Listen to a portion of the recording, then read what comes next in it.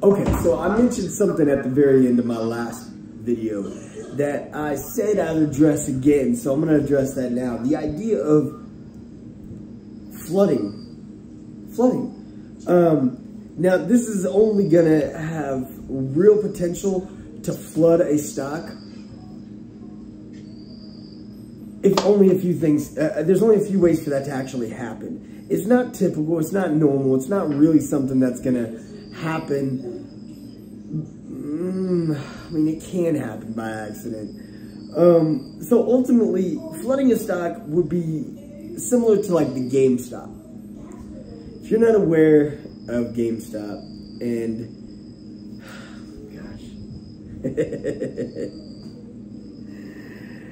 in 2021, GameStop was a big deal for absolutely no reason. It went way up, It was huge. And then people tried to cash in and couldn't get any money. They had short sold the stock in incredible numbers, flooded it, and ultimately the numbers looked astronomically huge for a stock that wasn't actually valuable at all. It was such a small amount, small valued stock, but it had been pumped up so much. Kind of like, I don't know if you're familiar with Jordan Belfort or familiar with the Wolf of Wall Street, but the old Jordan Belfort pump and dump stock method, right? Okay, so he had this pump and dump. So he would pump it up, basically have all these people buy in and get that value huge. It'd be huge. He'd have all these people buying in, right? Sell, right? He'd get everybody, all their clients to buy some penny stock, some stock that was junk, pink sheets, right? Then they buy into the stock. Then after it was highly inflated and it was not even remotely close to realistic, then they would have people start dumping the stock and make huge amounts of money while so many other people walked away with nothing in their pockets, right? The goal was to put as much money in their pocket as fast as possible while leaving nothing in the pockets of the others, right? Okay, so this, as I said, can happen intentionally if you're someone in a position of influence, like Jordan Belfort, and Stratton Oakmont brokerage firm had a lot of influence in the 80s and 90s, and they had the ability to do this, right? Then you're looking at in 2021, what happened with GameStop was a product of social media. It was Reddit. It was a meme. People started talking about, oh, buy GameStop, buy GameStop, buy GameStop. We were in a pandemic. Who's going to survive the pandemic? People got nothing to do but play video games. Okay, in theory, that sounds like, okay, well, obviously GameStop is going to thrive amidst an opportunity for people to do nothing but buy cheap video games and do nothing but sit in their house for months upon months. Well, the problem was is it wasn't real. Yeah, maybe the company actually thrived at that point. It did. But was the stock valuable? No. See, that's what people miss frequently. They misunderstand what the stock market represents. They think, oh, the stock market is a representation of the company, but it's not. It's a representation of a perceived value of a company. That's why there's million and billion dollar companies, even $1 trillion companies, that their stock trades for $100. What does that mean? Doesn't mean anything. Then there's other companies that are $1 million, billion dollar companies that their stock is trading for $12. What does that mean? Nothing. It means their stock isn't sexy. That's what it is. Their stock isn't attractive. It's not appealing. Nobody's interested. Nobody cares about Ford. But people care about Tesla. Tesla's hot. Tesla's attractive. Tesla's appealing. Tesla's cutting edge. Tesla's controversial. Tesla's on the brink of something. Ford is what? It's your typical reliable vehicle. What's a reliable vehicle?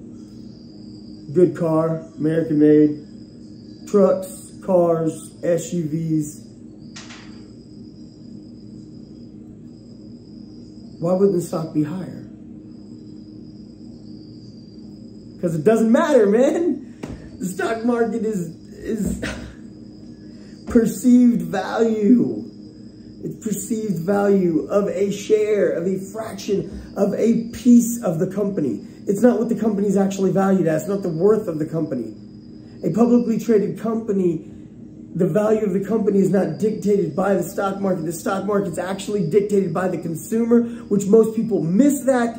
It's dictated by the consumer who buys and sells on a whim. Very fickle, very temperamental, like some cars.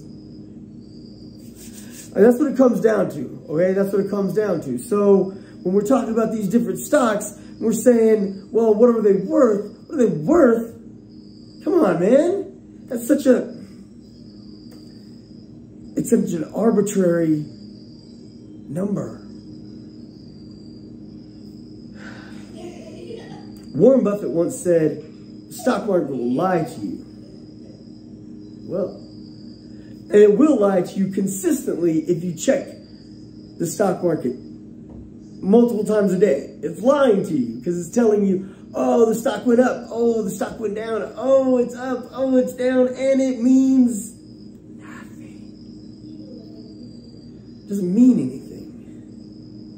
It's perceived value. Not real value, perceived. Not real, perceived.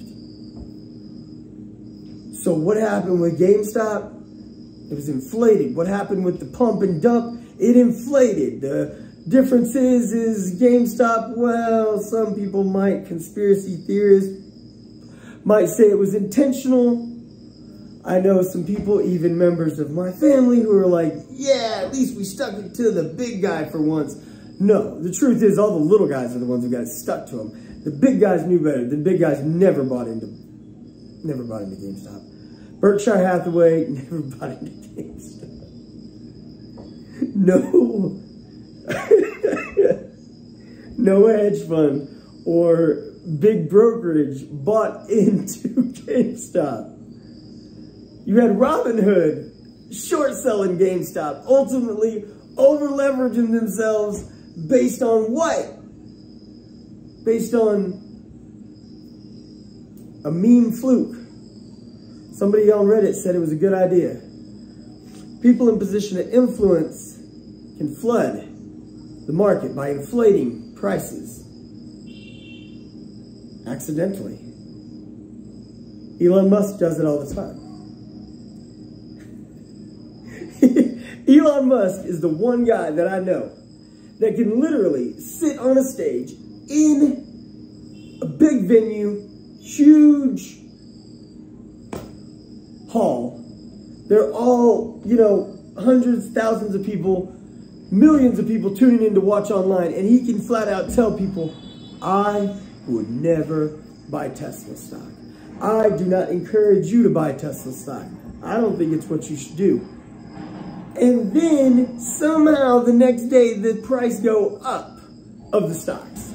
Why? Because he's the one guy who can say, don't buy my stock. And what are they going to do? They're going to buy it. Because it's driven by the consumer. The consumer's not rational. It's just not. So can the market be flooded? Yes. Has it been before? Oh my gosh, absolutely. Will it be again? Ooh, yeah. Will it be by you? Probably not. I mean, but it could be. I don't know. Maybe you've got more influence than I do.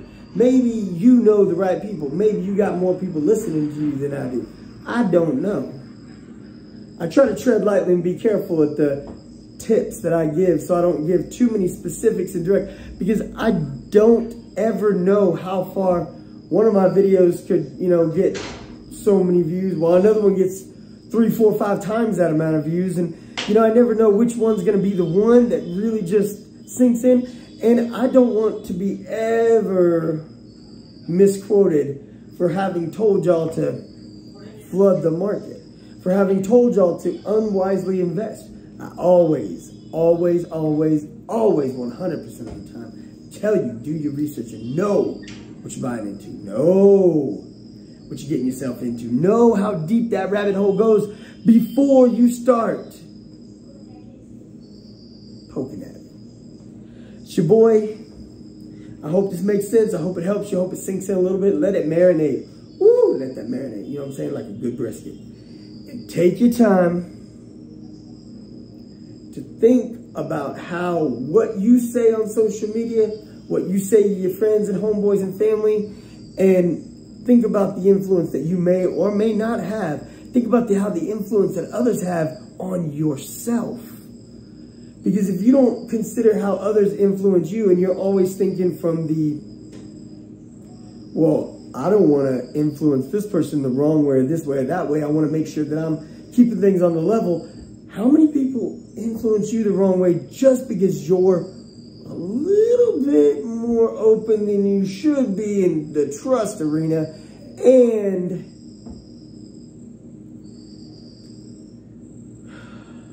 you're allowing your emotions and your ego get in the way instead of keeping your head in the game and managing your risk? All right, let it sink in. It's your boy. Have a great day. Be blessed. Let's go out and win. You know what I'm saying? Today you win. Today. Let's get cocky and get it done. Boom.